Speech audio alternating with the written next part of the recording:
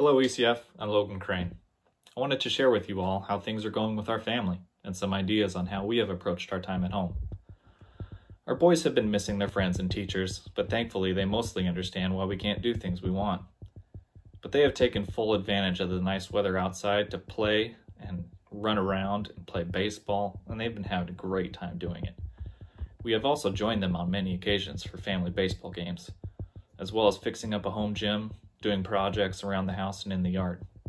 We've also spent more time getting to know our neighbors, who have also been outside taking advantage of the nice weather. We have really enjoyed spending time at home without feeling a pressure to be somewhere else.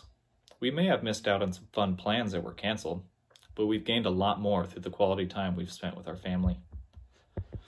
Elizabeth and I have been working from home since the beginning of March, a lot like you guys. Luckily, she's been giving a lot of flexibility so she can take on homeschooling as well as other things while I'm locked in my office. She has juggled so much during this time and has done it really well.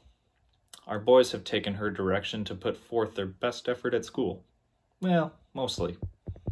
And they have been excited to see the results too. This all brings me to what we have been focusing on as a family during this time.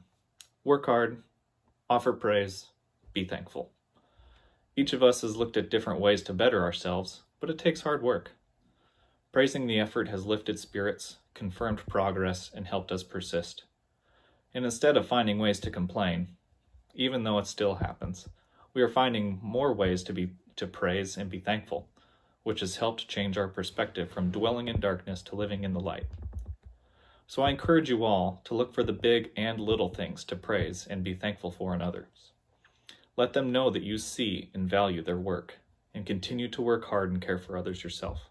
I want to leave you with some verses out of 1 Thessalonians chapter 5.